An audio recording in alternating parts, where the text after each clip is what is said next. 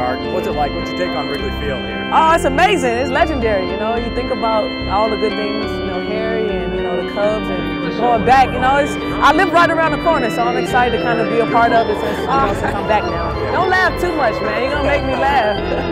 Watch this pitch tonight. Guard Cappie Pondexter.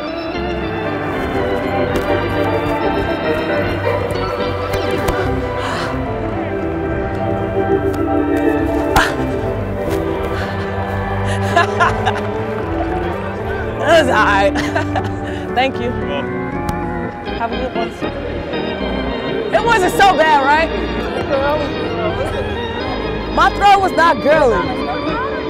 She went hard on me before we came. She's like, don't throw this time like a girl. Yeah, well, there's embarrassing. And mine's was way better than 50 Cent, so I'm all right.